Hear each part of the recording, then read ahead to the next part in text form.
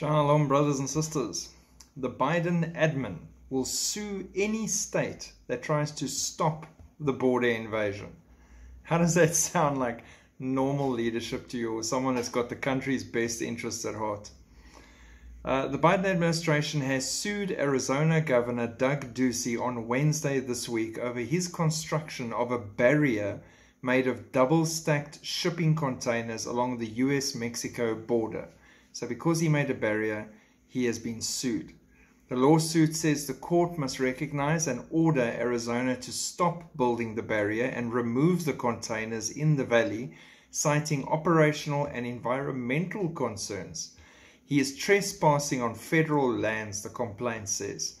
In installing shipping containers on national forest lands, Arizona has widened roads and cleared lands for staging areas, cut down or removed trees, clogged drainages, and degraded the habitat of species on the Endangered Species Act. How ridiculous is this? The Biden admin is ruthlessly fighting any effort to stop the illegal invasion because it wants the invasion, needs the invasion to go on. It's also suing Texas for putting up floating barriers on the Rio Grande to prevent illegal invaders from swimming across. The Justice Department warned officials in Texas on Thursday that the federal government will sue the state unless it removes the barriers set up in the middle of the Rio Grande to repel migrants entering the USA. And then just tied to that article, New York City planning to house 1,000 border crossers in mental hospital parking lot. There are currently more migrants than homeless Americans in the city system, more arriving every day.